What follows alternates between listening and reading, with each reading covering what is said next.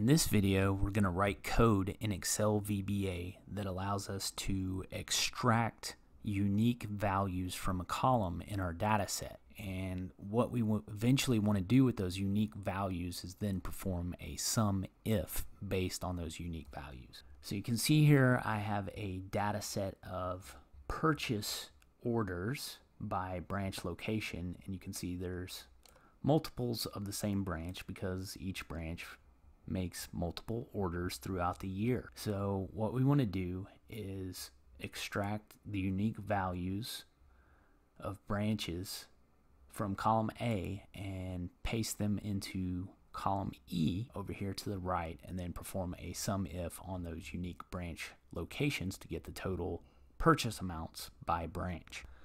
So the first thing I'm going to do is hit Alt F11 to go into the VBA editor window. Anywhere in this project window, I'm going to right click, go to insert, and then module. We'll call this subroutine get unique. I'm going to begin by declaring some variables. First one is going to be WB. It's going to be as a data type workbook, just going to represent the workbook we're in now. Next one is going to be called WS. It's going to be as data type worksheet, just represents the sheet we're on now. Going to have one called RNG for range. It's just going to represent cell E1, the beginning point of where we want to paste our unique values in.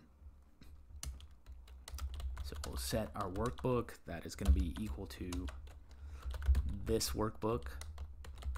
Our worksheet is going to be equal to our workbook, and then worksheets, and the sheet we're on now, which is called purchases.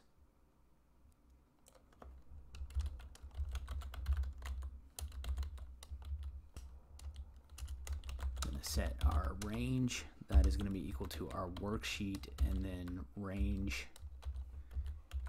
E1, because that is the starting point of where we want to paste our unique values once we have them. So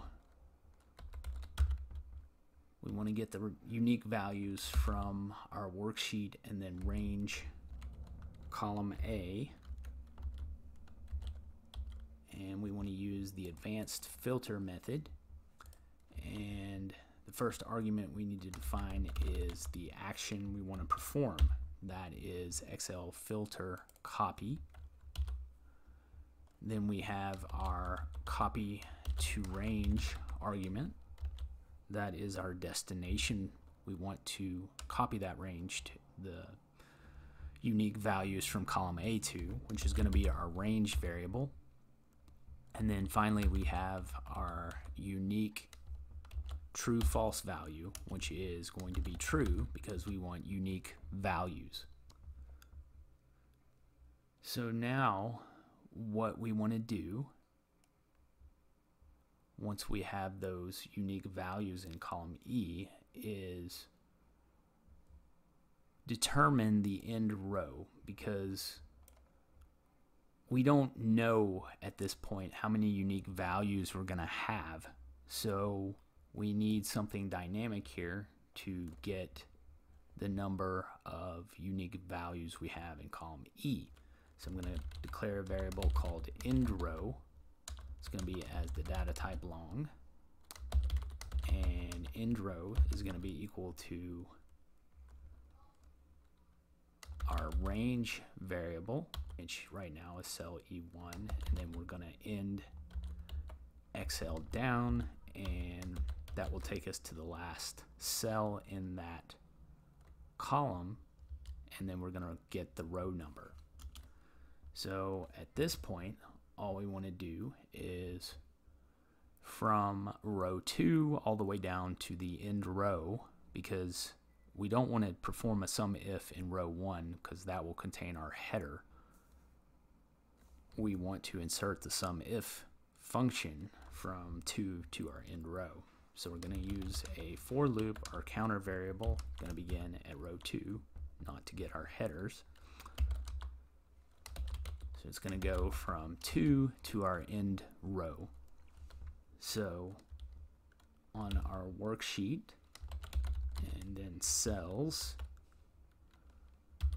our row index is going to be our counter, which begins at row 2, and then our column index is going to be column 6, because we want to insert this in column F right next to the column 5 or E that contains our unique values.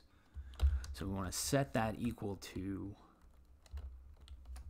the worksheet function and then SUMIF, and then we have our 3 arguments for our SUMIF. First one is going to be worksheet and then range. This is our criteria range, so this is going to be column A. That's the column that contains our branch location. Our next input is going to be our criteria, which is going to be our unique values in column E. So that's going to be worksheet and then cells, and then our counter variable, which begins at row 2, goes to our end row for our row input, and our column is going to be column 5 because that's column E, which has our unique values. Finally, our last argument is our sum range, which is the amount column, the order amount, that is column C. So it's going to be range C. And then we have our next counter variable, which this will then increment from 2 to 3 and repeat this step all the way to our end row.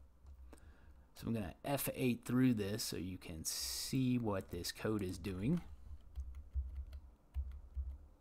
So once I execute this line of code, we should see our unique values populate in cell E1 beginning, and there they are. And now we have our end row currently set to 0. It's now set to 9, which is the end of our unique values. And now we're going to go through our for loop, insert a SUMIF function beginning in F2 and going to F9.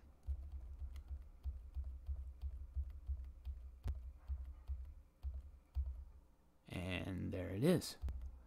So that is how you can create code in VBA that allows you to extract unique values from a column and then perform a SUMIF function on those unique values.